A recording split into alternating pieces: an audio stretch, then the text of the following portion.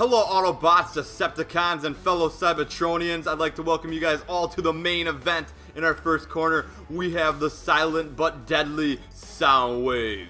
In our second corner, 1 beep for ready, 2 beeps for blasting Decepticons, Bumblebee. Let's check the rules here real quick. We want to make sure this is a good, clean fight. You can never be too careful over these quiet ones. They are the ones you got to look out for. They know how to cause a ruckus. So we're going to do this in the desert. Get ready, bring your own snacks, bring your own Energon, and hopefully Ravage is around because we're going to need someone to clean up the scraps. Looks like we have takeoff from Soundwave to start. Ooh, with a nice little spin, letting Bumblebee know that his Morse code does not belong on his frequency. And then we got Bumblebee striking back.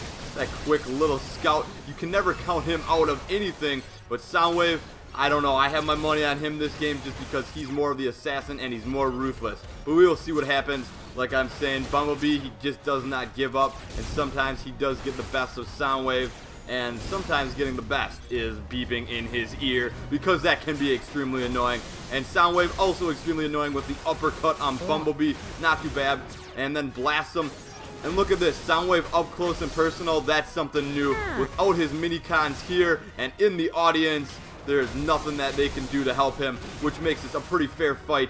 But we will see what he has up his sleeves. I never trust a con that can't make up his mind between a tape deck, a lamppost, and now a military drone. Come on, Soundwave, make a decision.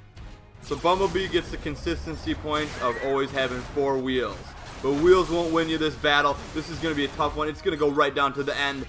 And right now we might have our first game breaker. Soundwave with his special, using what he does best, shooting out Soundwaves from who knows where. This guy is a human radio, and he will use it and abuse it on Bumblebee. But Bumblebee has a nice counter there and comes back with a couple uppercuts and then a flip kick of his own. This is not an easy bot to fight against. He always has Arsenal up his sleeve.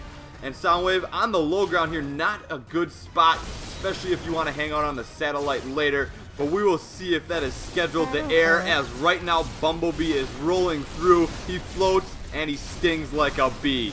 So here he comes, and you're coming live. He's got his special. We could have Soundwave in trouble right now. We're going to see we have a strategic block. The first time we've seen it between these two. And Soundwave with a nice counter, reading Bumblebee's mind. And now he has him pinned. This does not look good for the yellow Autobot.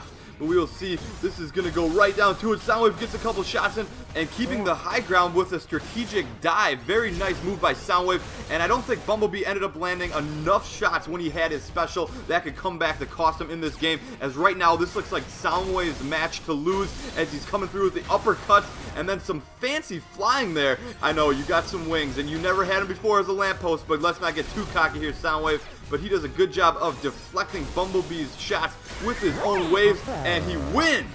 Can we hear from our victor? Just say something. Come on, Soundwave, say something for me. Booyah! Booyah is right. Soundwave superior, Bumblebee inferior.